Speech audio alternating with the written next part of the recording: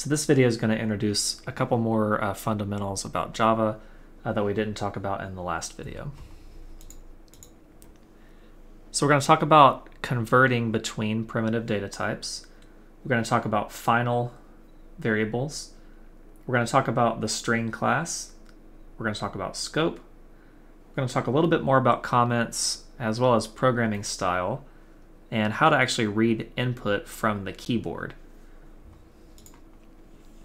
So the first thing we'll talk about is converting between primitive data types. So conversion between primitives automatically happens in Java, but Java will not perform any conversion automatically that may result in the loss of data. So, for example, I have x being declared to store an integer value. I have y being declared to store a double value, and then I assign the value 2.5 to y, right? So y now contains 2.5. If I say x is assigned 2.5, that's going to result in data loss, right? Because 2.5 is going to lose data, right? That is a double value or a double literal being shoved inside of an integer. It's going to have to cut some of that double off. That's not going to work in Java automatically. The reason for that is Java is what we call a strongly typed language. And what that means is before a value is assigned to a variable, the data types of the variable itself and the value being assigned are checked to determine if they're compatible, right? So before this 2.5 is thrown into y in memory, Java's going to check, okay, y is a double, 2.5 is a double, these are okay. Now when I try to throw 2.5 into x, Java's going to check x is an integer, 2.5 is a double. This is not going to work out because I'm going to lose data here. And we have a concept called widening and narrowing conversions. And this is not anything critical for your salvation or anything, but just to kind of introduce you to it. Primitive data types are ranked. And what the ranking is basically a data type will outrank another data type if it can hold a larger number, right? So a float, for example, would outrank an integer because floats can store larger values than ints can. An int would outrank a byte, right? Because ints can store larger values than bytes. So our two types of conversions is if we try to store a value of a lower ranked data type into a variable of a higher ranked data type, that's fine. Java will do that for us. So for example, if I say I have, let's say I have double value. Let's say I try to assign the value 1 to this double, right? 1 we could say is a byte because it's a very small value. Double is a very large value. So I'm storing a literal of a smaller or a lower ranked data type than the variable itself. That's fine. Now if I try to say byte value and maybe my number is something crazy like this, right? This is a very large double here being shoved inside of a lower ranked data type or a byte. That's not going to work, right? So we call the automatic conversion, right? Storing a byte inside of a double variable will work because that is a widening conversion. Storing a double inside of a byte, however, will not work. That's called a narrowing conversion. You could lose data there. Now we can do something called casting by using a casting operator, which lets us kind of force that conversion to take place if we really want to force it to happen. And all we do to do that is put the data type in parentheses right before our literal value.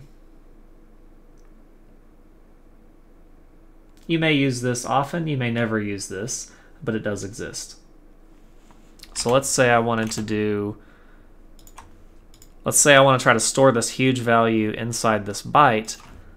I could do a cast here, and I'm definitely going to lose some data here. Let's print this out and see what we lose.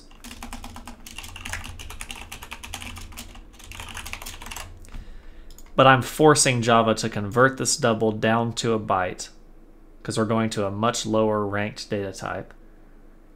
I'm forcing it to convert that and then store that conversion inside value. So you'll see I have 21 here. So somehow Java converting this large value of a double down into a byte, it's now 21.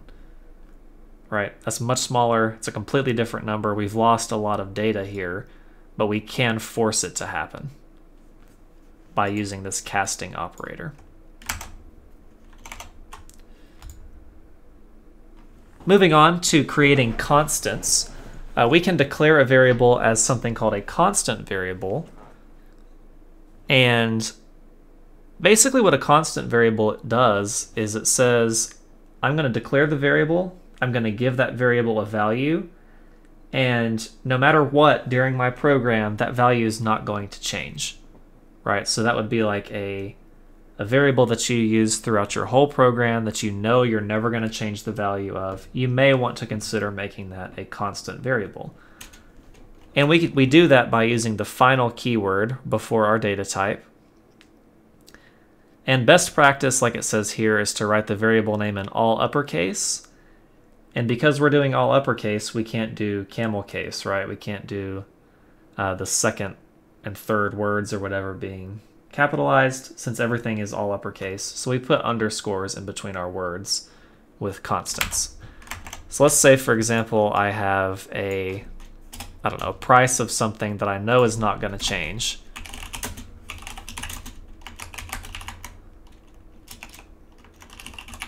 I'll just name it price constant, something like that. Let's say that the price is always going to be $4.99 no matter what, right? No matter what happens in my program, I cannot change price constant's value. If I hover over it, it'll say you can't assign a value to a constant variable, right? Because I've used this final keyword. So that's kind of what a constant variable is, and that's how you create one.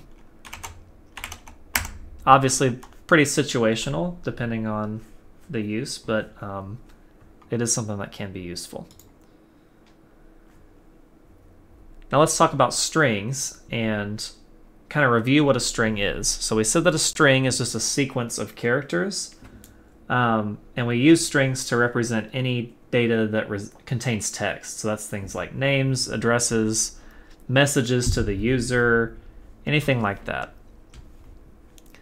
String literals are enclosed in double quotation marks, if you remember. So hello world being enclosed in double quotation marks tells Java that this is a string literal. So is a string a primitive data type, right? We said primitive data types can store only one value at a time. They don't have attributes and they don't have methods, right? So is a string a primitive data type? Well, string is not a primitive data type in Java. Java programs have strings all the time. Strings are very important. We do operations on strings. We use them all the time, but they are not a primitive data type. The Java API, which was, again, that library of Java classes, gives us a class to handle strings called the string class. We can use that string class to create string objects that can store the strings and perform operations on them. And you may have noticed, if you're kind of eagle-eyed here, all my primitive data types have a lowercase. They're all lowercase, right? These are some examples of primitives, right?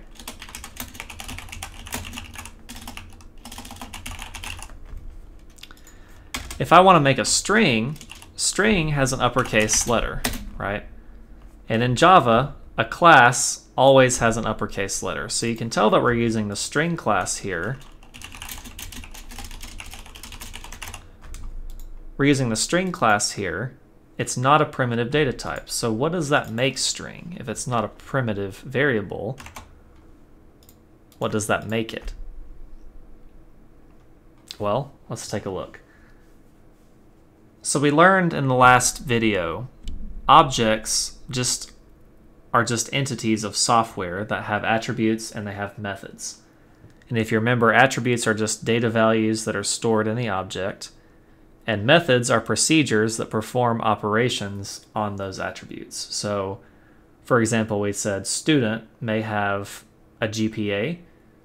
They might, as an attribute, they may have a method called checkGPA that would, I don't know, retrieve that GPA value, right? We've seen classes used as containers for our applications, right? If we go look here, simple right here is a container that just kind of holds my application in it. That's kind of how we're going to use classes in this course. You can write your own class, which you'll do in CSCI 1260, where you create your own classes like the string class, like the math class, the system class. You'll learn about how to do that. And in those classes you create, you'll create their attributes, you'll create their methods. In this class, we're really focused on actually using classes that already exist in the Java API. But for now, just think of a class as like a blueprint that objects are created from. The class is not an object, but kind of a description of an object.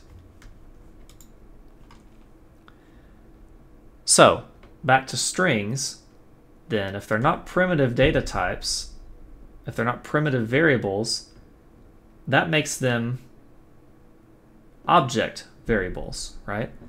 A string is an object, not a variable. It is an object of the string class. So the Java API gives us a class for handling strings, and it's named the string class. Again, notice the capital S. In Java, classes always have a capital first letter.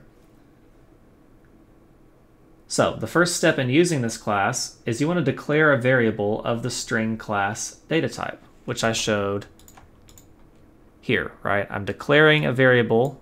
I'm giving it a name of first name. So my variable is called first name. Its data type is string, right? Capital S.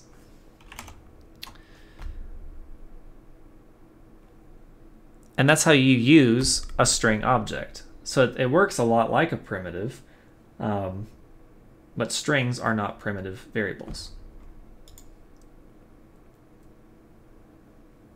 Now here's where it gets kind of confusing for a lot of people is, okay, great, string is an object, who cares, right? Objects work very different in memory than primitive variables do, okay? So I'm gonna try to use my drawing skills here. Here's a little picture of my RAM, right? And let's just think about our RAM as being partitioned into little sections that are a certain amount of storage, right? They're a certain size. Primitive variables will actually store the literal itself. So balance is the name of my variable. And let's just say balance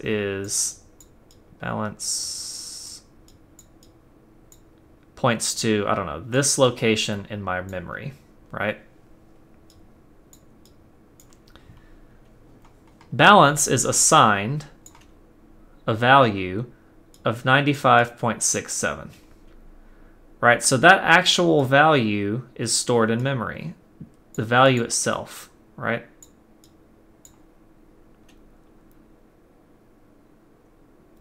So that makes sense, right? Primitive data types can only store one variable at a time. If I changed this to just 5.67, because it can only store one thing at a time, now it would store 5.67, right? That's how primitives work. They store the actual value that they've been assigned. Well, we just said that strings are objects, not primitives. So how does that differ from a primitive variable?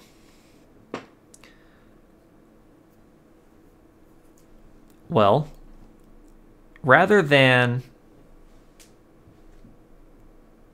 the string variable holding the literal string, right? And this should be double quotes. This should be double quotes. Rather than first name storing the word John, right? Because string is a class type variable or an object, it's going to store the address of a string object. So here's a picture of my memory. Here is first name. I'm going to abbreviate it. Here's first name. Rather than first name storing John, right, which it does not, first name is going to store a memory location somewhere else on my memory, right? It could be like way on the other side of my RAM, way over here, that has the word John.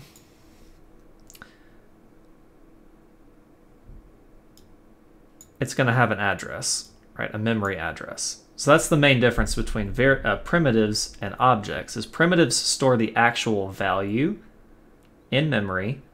Objects store an address to some string object somewhere else in memory, right?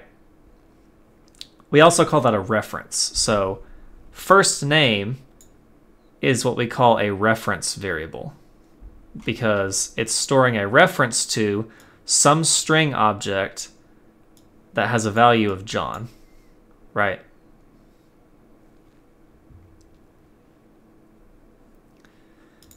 So the takeaway of that with this example, right? First name is a string class variable that rather than holding the actual value John, instead it holds the memory address of a string object.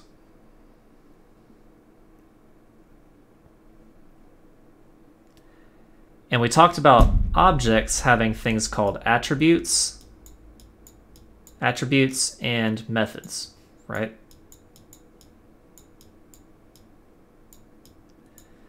So if you want to think about our object as like a little table, right? This is a string object.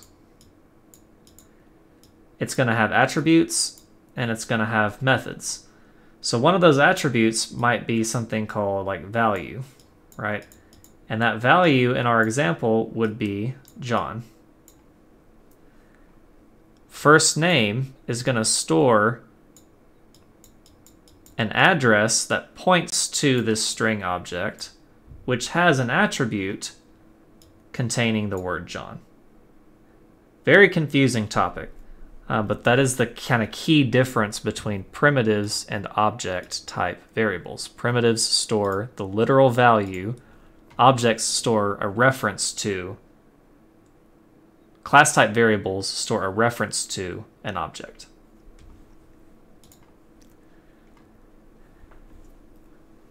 Moving on from the confusing stuff to stuff we can actually use. Strings have some methods that we have access to that can be useful when we're working with strings. This is a few of the most used methods of a string class. If you take CSCI 1260, you'll do a lot more of the string class methods in that course. And I'll do some code examples. I don't know if I'll do videos of those or if I'll just upload those, but I will do some code examples that have these methods in them. Char at will give you the character at the specified index position. We'll talk about this one later. Length is probably the one you'll use the most. Length and these conversion ones here. So length just tells you how long your string is. So if I have my name here, Will, if I can't count for some reason and I want to say, well, how long is Will? I can say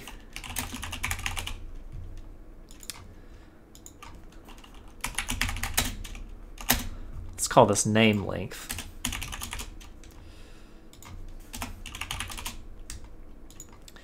I can say, okay, well, name length is going to be assigned first name dot length, right? Because first name references a string object, I can use that string object's methods whenever I want. So I can say first name dot length. Okay. And then I could print that out. So system.out.print name length. And we see that it's 4.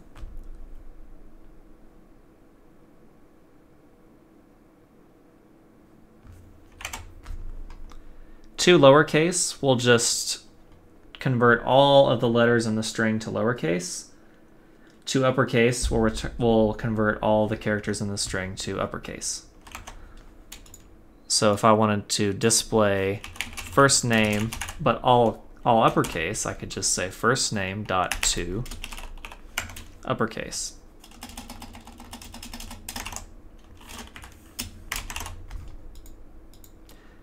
And you'll notice that I have parentheses here. That lets us know that we're working with a method, right? We said that system.out.print is a method here. It has parentheses, but there's stuff inside of those parentheses, right? The stuff inside the parentheses we said was our argument that we want to be displayed. Well, length has parentheses, but length doesn't require an argument. We still have to have the parentheses because it's a method, but there's nothing we really want here as an argument, so we'll just leave the parentheses empty. Same thing with to uppercase. And we see that it converted my name to all uppercase letters.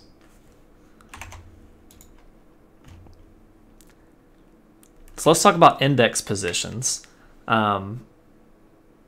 Index positions are something that you'll use all the time in programming, in this class and all the programming classes you'll take after this one. All an index position refers to is just like a location. And we're going to specifically be talking about index positions with strings. So with a string, an index position just refers to the location of a character inside of that string. So in Java and most programming languages, we begin our index positions at 0 instead of 1. So that's what trips the most people up. So the very first index position in a string is 0. Right? So in the word cheddar here, C, my first letter, has an index position of 0 because we start at 0. The third letter in the word cheddar would be index position 2, or the letter E.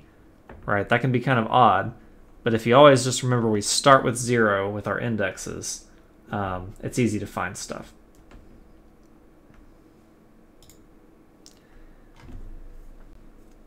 Let's talk about scope and local variables. And this probably won't come back up until a little later in the semester, but I do want to introduce it. Every variable has something called scope.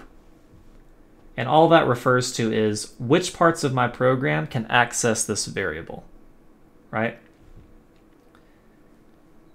Another way of thinking about that is a variable is only going to be visible to statements that are inside that variable's scope.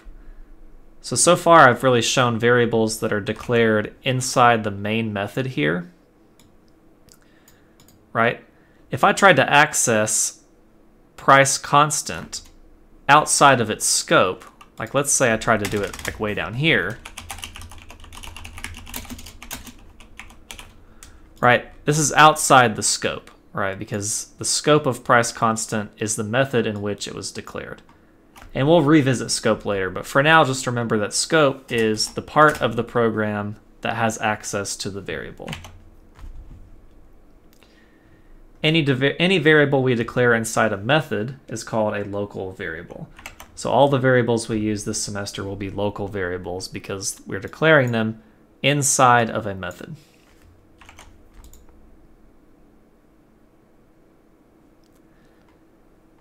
Some more stuff about local variables. The scope of a local variable begins when we declare it, and it ends when the method ends, right? So all of our variables inside my main method, their scope begins when I declare them, and it ends when the main method ends, which is down here on line 20.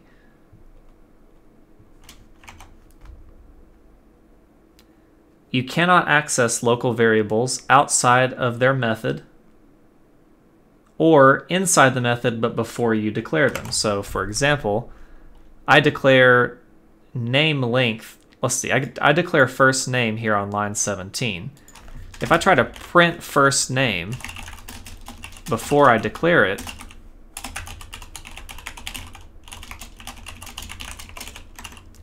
it's not going to work, right? Because it's outside of the scope. Java doesn't know what first name is because it hasn't been declared yet. Again, going back to that sequential ordering of things.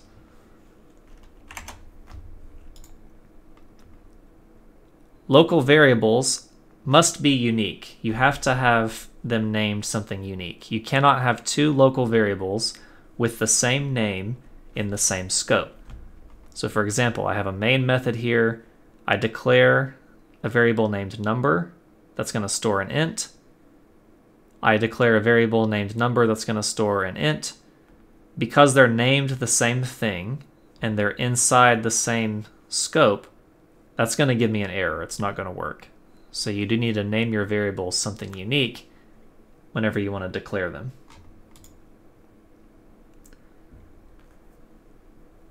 Moving on to comments. Remember that comments are just short notes placed by the programmer in the code. And they're really designed to explain how different parts of the program work. If there's something that may be confusing to someone that is not you, or even if it is you, if you wrote something and you think you may want to remember what it did, just leave a comment explaining what it's doing. The compiler ignores comments. We have three main types of comments in Java. We've got single line comments, multi-line comments, and documentation comments. A single line comment is the one that we've seen, right? The 2 forward slashes, and then whatever we want the comment to say. That's just on one line, right? The compiler will ignore everything from the slashes to the end of the line, like we said before. We can put these wherever we want in our program. You can see I've got it here above my method header. You can see I've got it here after my statement, right? We can put them really wherever we want. Probably not in between. Like, we probably wouldn't want to put it right here in between double and pay rate. That would just look bad. But we can use those pretty often. Multi-line comments are for like larger things that you want to explain. If it may take more than a single line, we use a different punctuation mark for those. It's not 2 forward slashes anymore. It's a forward slash and an asterisk to start the multi-line comment, and then an asterisk and a forward slash to end the multi-line comment. So everything between these two symbols is going to be ignored by the compiler. So here's an example here. All the text in green is my comment, and you can see that they're in between these markers. That's an example of a multi-line comment. A documentation comment is something like you saw in Lab 3 that I threw in. These just begin with a forward slash followed by 2 asterisks instead of 1, and end with a single asterisk followed by a forward slash. And the reason we do documentation comments, there's a program called JavaDoc that can extract all of your documentation comments from your program and generate some good looking stuff for you. So we're going to use these in our programs over the course of the semester, and I'll upload a document to D2L that has this in there, these different types of comments. So you can access that if you forget. Sometimes we use block comments if we want to just visually separate a comment from the surrounding code. There's all kinds of ways to do block comments. Here's just some examples. This is totally fine if you want to do this. It only improves your code visibility. So an example of a block comment, might be something like,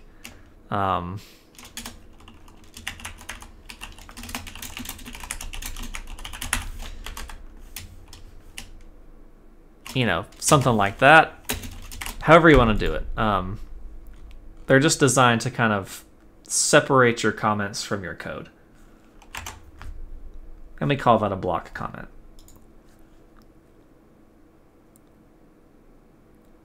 Programming style is something that is important, but weirdly enough, it's not required for your compiler to actually work, your program to work. Programming style really is just talking about, is your code visually organized?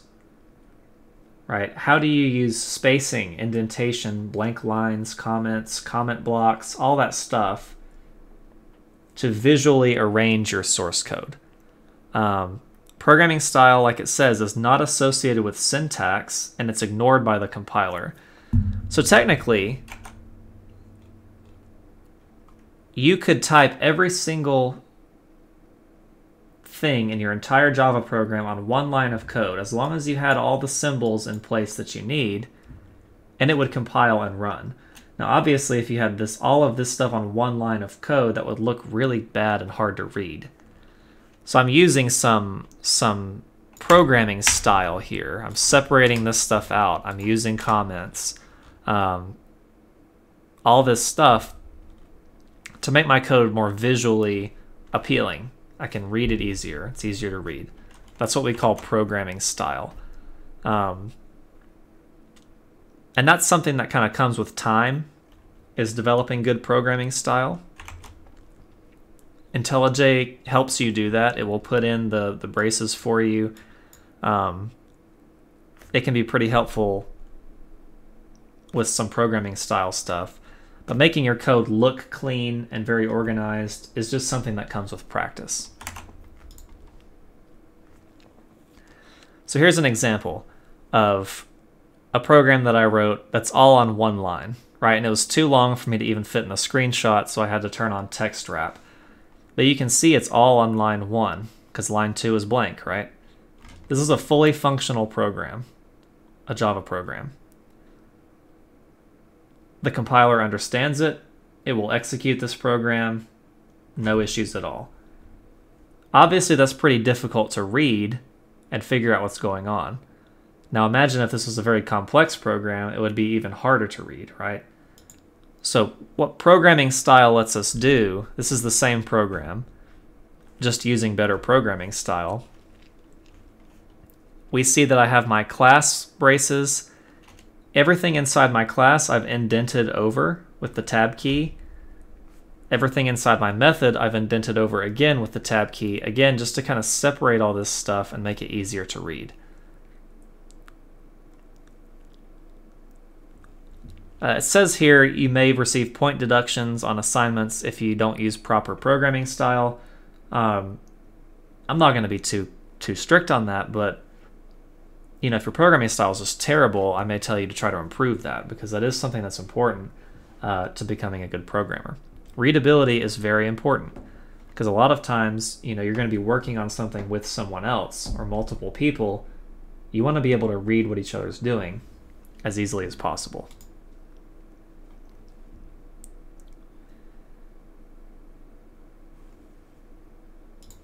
All right, so the last thing that I'm going to cover is how we can actually read input from the keyboard and use that in our programs, right? So we can ask the user, hey, what's your name? The user can type it in the keyboard, and we can actually take what they've typed and do something with it. So we learned about the system.out object, which was output, right? System.output, we can display output to the screen by using the terminal or the console, right? We have another system object we can use called system.in or system.input. The standard input device is typically the keyboard, right? And the system.in object, we can use that to read keystrokes. So what happens when the system.in object reads input is it takes those in as byte values, which are obviously kind of unusable to us as human beings. So we need to take those byte values and make them usable. And how we do that is we make use of another Java API class called the scanner class. So what the scanner class does is it's going to scan those byte values, and we can actually turn those into something we can work with.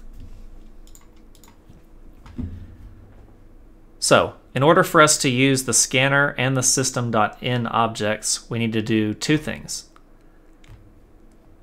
First thing we need to do is to create a scanner object. And we do that by just saying scanner. We give the scanner a name. Whenever we create an object, and string is a special case, right? So string is, because we've said that string is an object. String is so commonly used that we don't have to do this with string. But any other object we create, when we declare it, we need to say it is a new object of whatever class we're using, right? So we're using the scanner class. So I say keyboard is a scanner object. I'm going to assign it the location, right? Because we said with objects, they have memory locations, not values. I'm assigning it the memory location of a brand new scanner object. That's kind of what this is saying. Now, my argument here in my parentheses for my new scanner object, what am I scanning, right? Well, I'm scanning the system input device, or the keyboard. And if that's confusing, just remember that anytime we create a scanner, it will look just like this. Okay? Kind of like the main method. It's just, it is how it is. This is how the scanner creation looks. So we can kind of break down this statement. The first part of this statement declares a variable named keyboard, right? Keyboard's data type is scanner.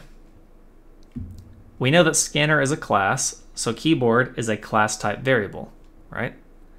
Meaning keyboard is going to store the memory location of a scanner object. The second part of the statement assigns the address of a new scanner object to the keyboard variable. All right, that's kind of how that's working. So I'm going to actually do this in my program.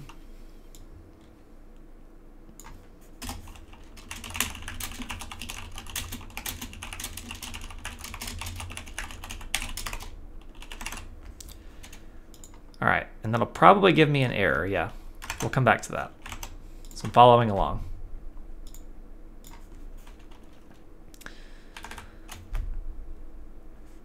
I'm going to skip ahead a little bit. To actually use the scanner class, right? This is not one that's included like the system class. Scanner is something that if we want to use it, we need to kind of tell Java, hey, I'm going to use the scanner class, so go ahead and bring that into my program. Okay? And how we do that is we use an import statement. Okay, and the import statements go before everything else in our file. It even goes before the class name. And the import statement basically tells the compiler where to actually find the scanner class in the Java library. So think about the Java library like a literal library of books, right? I'm telling the compiler where to find the book that I want. Okay, compiler, import scanner, and you can find scanner in the Java library in the util package scanner.java. I'm giving it a path to scanner, right? And this again is something that kind of comes with time, is remembering which ones you need to import and which ones you don't. But if I look at IntelliJ, it's giving me an error. It's saying I don't know what scanner is. Cannot resolve symbol scanner. Basically meaning I don't know what you want me to do with that. So if I want to use the scanner, again, it goes before everything. So before the class name, import java.util .scanner. And you can see my error went away, right?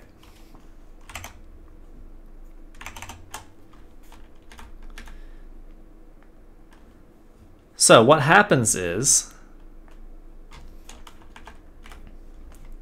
we have different scanner methods depending on what we're reading from the user, right? So if we're asking the user for their age, we might want to use one of the scanner methods that gets numbers. If we're asking the user their name, maybe we want the scanner method for strings. If we're asking the user for their GPA, maybe we want the scanner method for doubles, right? It just depends on what we're reading from the user. So this example here is asking the user for an integer value, right? System.out.print. So I'm displaying a message to the user. Enter an integer value. So I'm telling the user, hey, type in a number, right? Then I say, okay, assign keyboard, which is my scanner, dot next int. So next int is my scanner method that reads integer values. And then we're going to throw whatever that integer they typed, I'm going to throw that into my number variable. Okay? And we have a list here of methods. And I'm going to put some code examples on D2L of all of the stuff we've talked about in these videos, because I know this is a ton of information. This week is like the information overload week. So I'm going to upload a lot of code files and go over a lot of this in the lab. But here are some of my scanner methods, right? Next byte lets us read bytes. Next double lets us scan doubles. Float lets us scan floats, so on and so forth. Now you'll notice the only one that's weirdly named is our string one, right? It doesn't say next string, it says next line. And we'll talk about the next line method here in a second. Well, let's just go back to my IntelliJ here. Let's say that I have int age system.out.println. So I'm printing something to the screen. Please enter your age. All right, so what this is going to do is it's going to give me a message here and my program's going to end. All right, because I haven't done anything with my scanner yet. As soon as I say age is assigned keyboard.nextInt,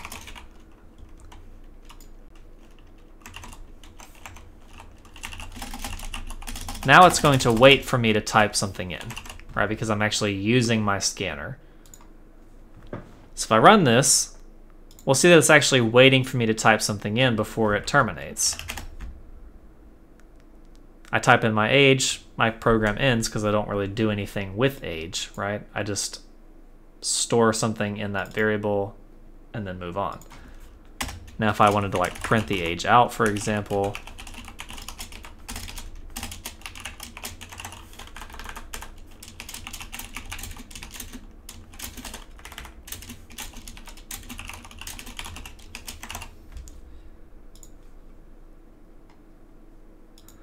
we'll see that it's asking me for my age. I'll put that in. We'll see that it did store what I typed in and displayed it to me. So that's kind of how the scanner works. We talked about the import statement. And, you know, memorizing java.util is just something that comes with time. Again, most of the stuff we're going to import in this class comes from java.util. So that's handy to remember.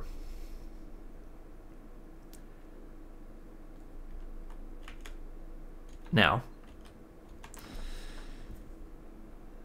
if we look at, let's go back here.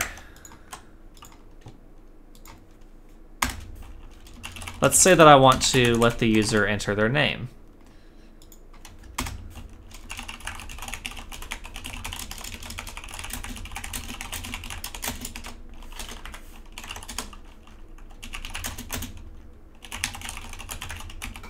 Remember we said scanner did not have a next string method, right? We have next int, we have next double.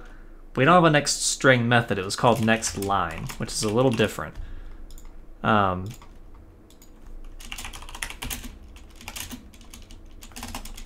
Oops.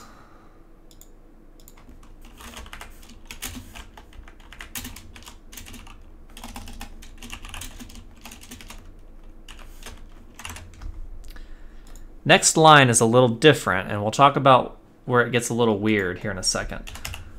So what's my age? 25. It's going to ask me for my name, and I messed something up here. Let's see, what did I mess up? Oh.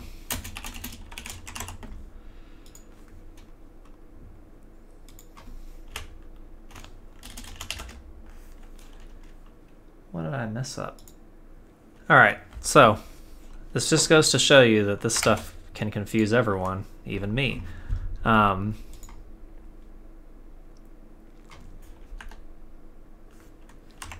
We have something called the keyboard buffer, and I'm going to talk about that first, and then I'll go back to reading characters.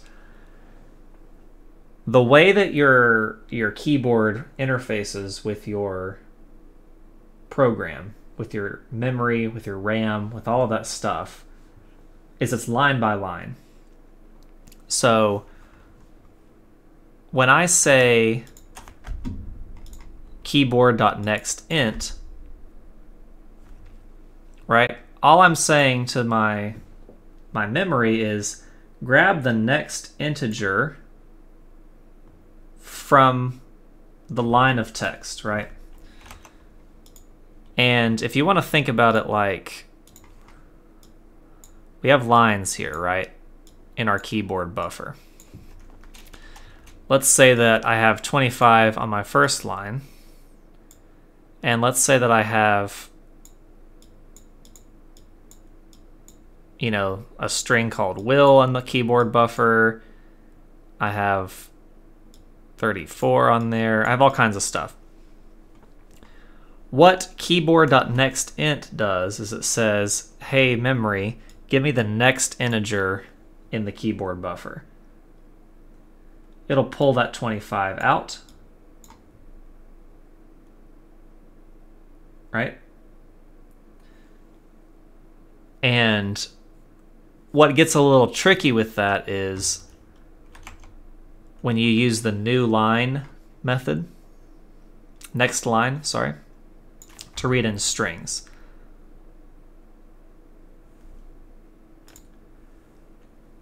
So what happens when I use a scanner method call, and this is very confusing, is whenever I use a scanner method call, a new line character is stored in the keyboard buffer every time I use a scanner class method call.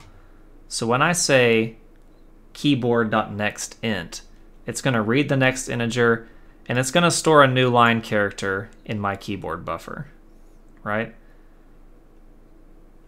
If I say keyboard.nextLine to read a string, it's going to pick up that new line character, okay?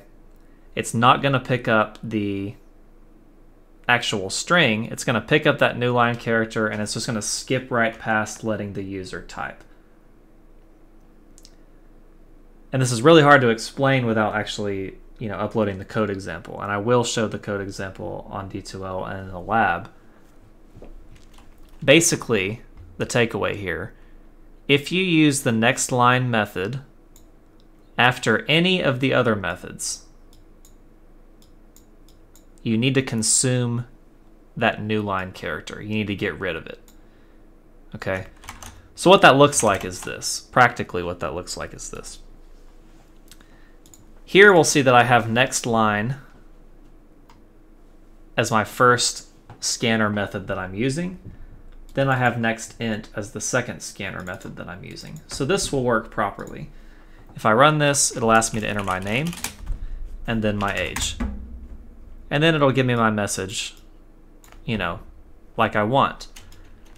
Now, like I said in the slides, if you use next line after any of the other ones, which here I'm using next line after nextInt, it's going to put that new line character in my keyboard buffer, and it's not even going to let me type my name. So this just won't work.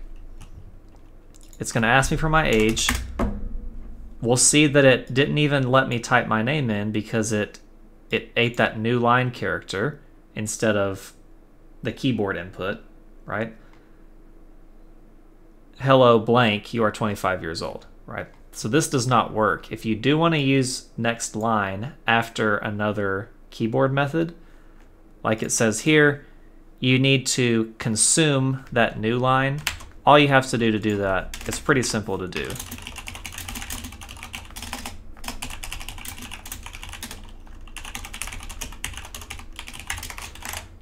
All you have to do is just say keyboard.nextLine. That will eat up that new line character, and you can go on to letting the user type again. So enter your age. Now we'll see it's letting me type my name, and it's going to display my message. Check out the code examples that I post for a more detailed example of that, but that's kind of how the keyboard buffer works. Something you can do to always avoid that from happening is just do next line first, and then everything else after.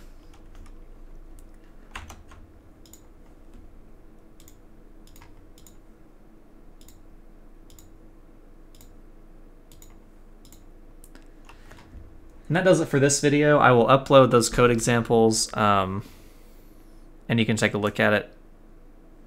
And we will discuss some more of this in the lab this week.